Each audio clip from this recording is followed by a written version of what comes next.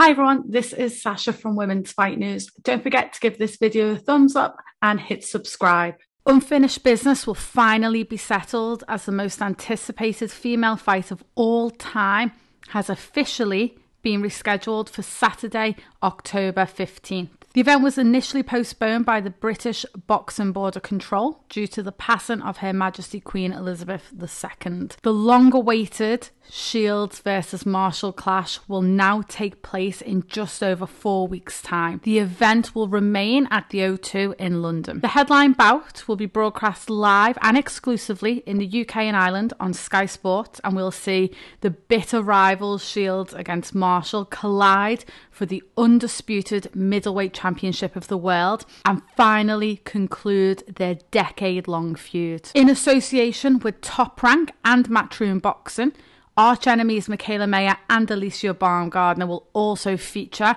in a must-see co-main event for the unified super featherweight world titles. This will also be broadcast live on ESPN Plus in the USA. In what's going to be an iconic night of celebration for women's boxing, the full undercard for the first ever all-female card televised in Britain remains the same.